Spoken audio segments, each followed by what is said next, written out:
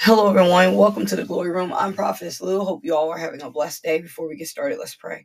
Heavenly Father, we thank you. Thank you for life, health, and strength. Thank you for loving us and taking care of us. Most of all, we thank you for saving our soul. Father God, we ask you today to be with us. Help us to understand this devotion. Help us apply it to our lives, Father God. Father God, we ask you to give us direction. Father God, give us ears to hear and eyes to see. Father God, bless the ones that are reading it and bless the ones that are hearing it. In Jesus' name, amen. So the verse today is Judges 3 and 12. Again, the Israelites did evil in the eyes of the Lord. And because they did this evil, the Lord gave Eglon, king of Moab, power over Israel. Again, the Israelites cried out to the Lord, who gave them a deliverer, Ehud, a left-handed man, the son of Gera the Benjamite.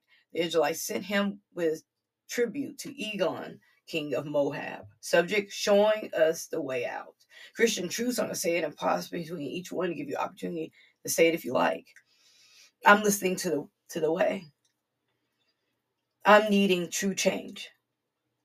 I am repenting. I'm believing.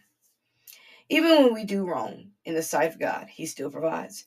I have done wrong in my life, and He always still showed up for me. He chased me, true enough, but He always is there. God loves us so much that He does not want to see us be without. And even if we deserve whatever we get ourselves into, He still rescues us. And that's what He did with the Israelites. We often can do something and think it's okay because we got away with it. We think, oh, God will give me another chance, or God will come and rescue me so quickly. Sometimes He'll let us sit in whatever we have gotten ourselves into, and He'll wait for us to see what we are doing is wrong. And when we call upon Him and ask for forgiveness, He'll show us the way out. That's what God did in this story. He showed the Israelites the way out after 18 years. They cried out to God. Sometimes we must cry out to God and let Him know, I need you. Please help me. Lord, I need you. I did wrong. Please show me the way out. For some of us, He's trying to do that today. He's trying to show us the way out. But we are ignoring the call because the comforts of this world are better than anything we ever had. That's how the enemy got us fooled, thinking we need the comforts of that we need this world to fulfill us. Verses 28, follow me, he ordered, for the Lord has given Moab, your enemy, into your hands. So they followed him down and took possession of the fords of the Jordan that led to Moab. They allowed no one to come across over. Not only did God get them out of their trouble, but He also gave them the Moab. We often don't allow God to show us the way because we think we have everything narrowed down or that we can problem solve this ourselves. And we can't. Many of us are allowing our thoughts and the traps of the enemy to lead us down the wrong road. We have to allow God to give us a clearer picture. Still, we can only be shown that by listening to God and calling out to Him. And when we do this with a contrite heart, God will show us the way, the true way. The Bible says He is making our enemies our footstool, and that's what He did for them. Their enemies became weak at their hands. They conquered them only because the Lord willed them. Sometimes some of us don't learn our lesson. We go back to what God told us to leave alone. And that's what the Israelites did in chapter 4 of Judges, verse 1. Again, the Israelites did evil in the eyes of the Lord now that Ehud was dead. Because they went back to their ways, God let them sit in that for 20 years. And they cried out again, and no matter how they did, God didn't do that to them. He heard them and never left their side. God hasn't left our side. We have left Him by running after the things of this world. Some of us know how good God is, but we refuse to follow Him.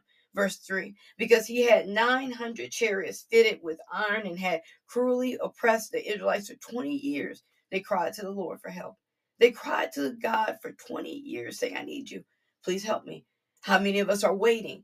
Are we saying He hasn't helped me? Why? Because some of us are still in our waiting period. Some of us, God is waiting for us to see. If we see this isn't for us, this lifestyle, this bitterness, this hatred, this kind of drinking isn't for us, until we see, He's going to wait.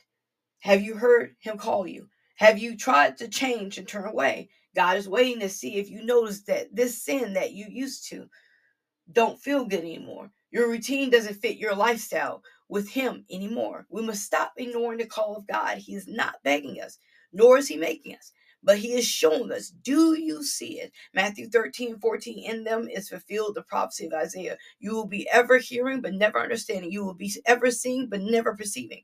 When we are in this state of mind, we won't understand. We won't hear, nor will we see, because we are too busy allowing this life, this world, and our desire to create this blockage over ourselves. And no, we can't blame everything on the enemy. A lot of people will say, Satan made me do it. A spirit made me do it. Still, before a spirit can enter into us or our lives, we give it permission by our actions. So because of our actions, this spirit can stay and have us do things that we did. To this, for us to stop this from happening, we must turn over all the vices, all the comforts over to God.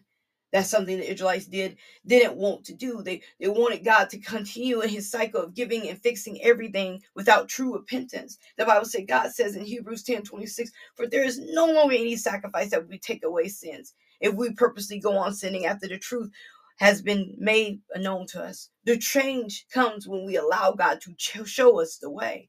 Today, we learned that God could show us the way. God can heal us if we allow him to. But we must do this without purposely sinning and allowing the truth of God to be known to us. Some of us know the truth of God, and we just continue in whatever way we want because we figure God be there at least. I'm not doing this. I'm not doing that. My friend, that's the point. The point is for us to fully submit, turn away, and allow our repentance to be accurate and correct. Yes, we will sin and fall short of the glory of God. And yes, we have grace. But shouldn't we get tired of sinning over and over and over? Because sooner or later, words will be what they are, just words. We must have the action behind our words and change. Don't do what the Israelites did. Don't do what you're doing now. Change and allow the truth of God to show you the way. Let's pray. Heavenly Father, we thank you for everything. We ask you to be with us, to change us, mold us to your image. Lord, help us not to fall into a repeated cycle of not caring, but cycle of needing you and knowing it and believing it. Lord, every time we have something or someone trying to pull us away, we are sorry. We love you. Please forgive us of the sins we have done. Lord, we want to show you we love you and not just speak it, but do it. In Jesus' mighty name, amen. The reference, Hebrews 13:6, so we can confidently say, the Lord is my helper. I will not fear what can man do to me. Hebrews 13:6. Psalms 34:4, I sought the Lord and he answered me and delivered me from all my fears. Psalms 34:4. Psalms 27:14, wait for the Lord, be strong, let your heart take courage, wait for the Lord. Psalms 27:14. For the reading, Proverbs 28, Romans 3, John 6, Mark 11. This ends showing us the way out. I pray you all have a blessed day. Remember, Jesus loves you. I love you too. Remember to like, subscribe, and follow on any platform. Remember to share with a family member or friend if you can. Please share on social media. Thank you. Be blessed.